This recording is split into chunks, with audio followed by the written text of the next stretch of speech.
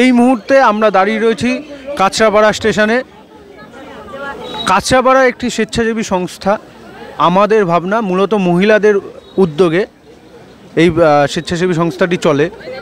তাদের উদ্যোগে আজকে কাঁচরাপাড়া স্টেশনে অসহায় দুস্থ আমাদের যারা সহনাগরিক রয়েছে, যারা এই স্টেশনের মধ্যে শুয়ে দিন গুজরান করেন, ভিক্ষা করে খান, এরকম কয়েকজন দুস্থ মানুষের হাতে তারা আজকে কম্বল বিতরণ করছেন। আমরা দেখতে পাচ্ছি তাদের হাতে কম্বল রয়েছে, সাথে আগামীকাল যেহেতু বড়দিন 25শে ডিসেম্বর, সেই জন্য কিছু মিষ্টিরও তারা ব্যবস্থা করেছেন, কেক মিষ্টি এইসব সামান্য কিছু তারা ব্যবস্থা করেছেন। আমি ইনাদের যারা উদ্যোক্তা রয়েছেন তাদের সাথে একটু কথা বলব। দিদি, আপনার নাম? দেবী মজুমদার। ঠিক কী চিন্তাভাবনা নিয়ে এইরকম একটি মহৎ কর্মকাণ্ডে আপনারা আজকে উত্তীর্ণ হলেন? মহৎ কিনা ভাই বলতে পারবো না, তবে স্বামী সন্তান বা হাতাখুন্তি এই মধ্যেই আমরা আবদ্ধ থাকি। এই আবদ্ধ থেকে আমাদের 20 জনের ছোট্ট ছোট্ট ভাবনা আমাদের ভাবনায় পরিণত হলো। তো তাই আমরা প্রত্যেকে যেন একে অপরের পরিপূরক হয়ে উঠতে পারি, আর আগামী নতুন দিনগুলো যেন এই অসহায় নিপীড়িত মানুষের সাথে হাতে হাত মিলিয়ে চলতে পারি, এই আশা নিয়ে আমরা এগিয়েছি। খুব সীমিত আয়, ক্ষুদ্র ক্ষুদ্র অর্থ দিয়ে আমাদের আজকের এই প্রচেষ্টায় দাঁড়িয়েছি। জানি না কত দূর টানতে পারবো আর কত দূর এগোতে পারবো, তবে ইচ্ছাটা অনেক বড়। আপনার নাম? কৃষ্ণা মান্না। মূলত কতজনকে আজকে আপনারা এরকম কম্বল দান করছেন? 20 জনকে। 20 থেকে 25 জন। কীরকম লাগছে এরকম একটি কাজ করতে পেরে? অভিনব, খুব ভালো লাগছে, খুব ভীষণ ভালো লাগছে। ভীষণ, মানে একদম 4টে দেওয়ালের মধ্যে সংসারের মধ্যে থাকা, তারপরে বাইরে বেরিয়ে এসে এই একটা উদ্যোগ, এদের পাশে খুব সামান্য হলেও এদের পাশে একটুখানি কিছু করতে পারা ভীষণ ভালো লাগছে, ভীষণ। আমি আরেকজনের সাথে কথা বলে নেব। দিদি, আপনার নাম? শোভা সান্যাল।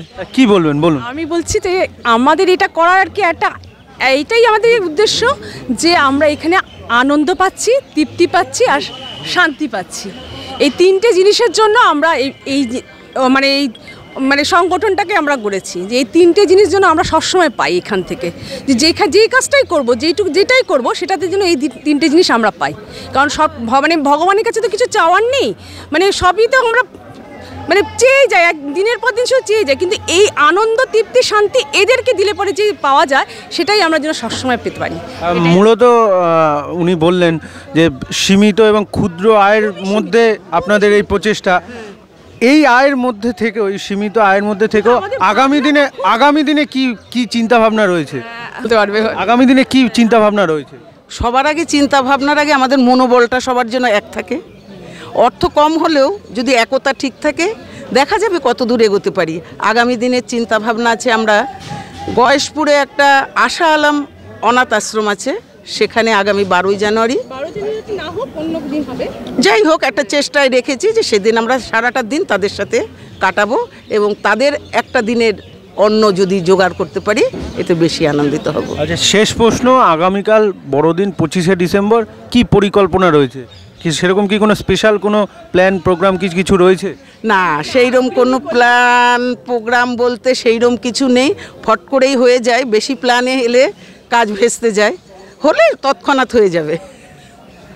ধন্যবাদ। আমরা কথা বলে নিলাম এই যে আমাদের ভাবনা যে স্বেচ্ছাসেবী সংস্থা রয়েছে, আর তারা যে আজকে কম্বল বিতরণ করছেন এই কাঁচরাপাড়া স্টেশনে, যারা দুস্থ অসহায় সহনাগরিক রয়েছেন আমাদের, তাদের সাথে কথা বলে নিলাম। তারা জানালেন যে তাদের সীমিত এবং ক্ষুদ্র আয়ের মধ্যে তাদের এই প্রচেষ্টা, অভিনব প্রচেষ্টা।